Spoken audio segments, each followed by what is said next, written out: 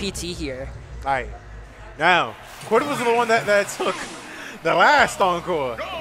And my God, Quidd was going crazy.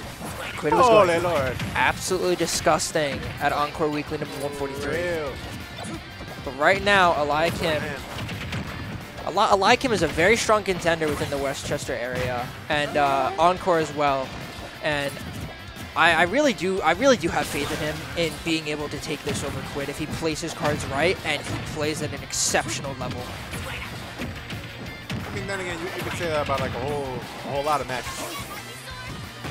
Oh my God! Especially needs to do that here. Oh my God! Nice double clear by Quidd. Best friend Cypher can't save you from that. I'm sorry. Lord. Jesus Christ!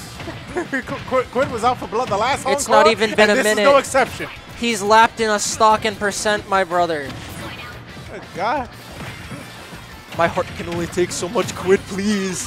My heart can only take so much. Oh, good air dodge in. That match was so close. Now Eli gets to set up shop, similar to how we saw Guy earlier. Just a little more patient, though. It's forward air, but now that up air was great angle. Missing the up air. Okay. Nice catch on the tech with that side B. And gets the up B too, but not. Snake does have quite a bit to wait to him. Oh, nice catch on the tech yet again with that side B and getting the up B yet again. It's been a minute and a half and we're already on the last stock for Eliakim here. As Quidd's just barely under 100%. God. Forward throw. No. Went for a down throw, but missed the timing on his up tilt there. Not enough percent. You ain't gonna be getting stuff like that until like 160. Unless you're trying to get the read. Forward tilt there. One of his chunkier moves, and I think one of his better moves in general. Hey, which one? Forward tilt. Oh, forward tilt? Yeah.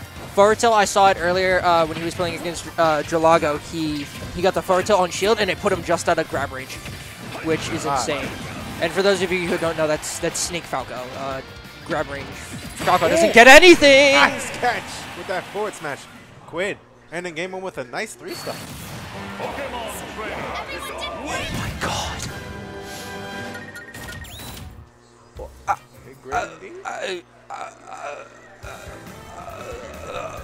my God. My fellow commentator is here. My brain is fried! He's lagging in real life. Bro, I'm not on Ethernet right now. Help. No land. no land. No land, no life. Running it back, Snake PT though. Alright, let's go.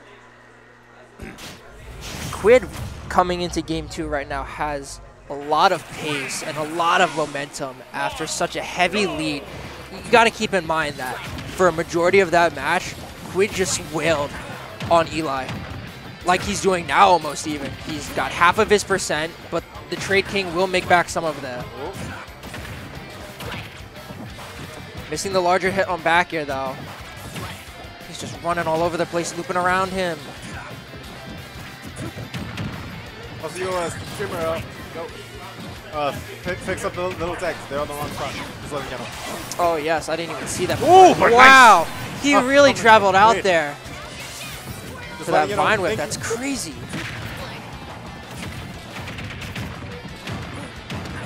He's just going in. Surf, not gonna kill yet though. No, that's waterfall, isn't it? I keep calling it surf. I don't get why. I think that's waterfall. Oh, vine whip gonna catch him. Carry, but he's gonna get punished with a forward smash instead as he tries to run in and take his pickings. Missing the down air. Strange days right there coming from Quidd, but now Nikita to set up shop. Vine whip through the stage though. Such a strong toolkit a part of Ivysaur.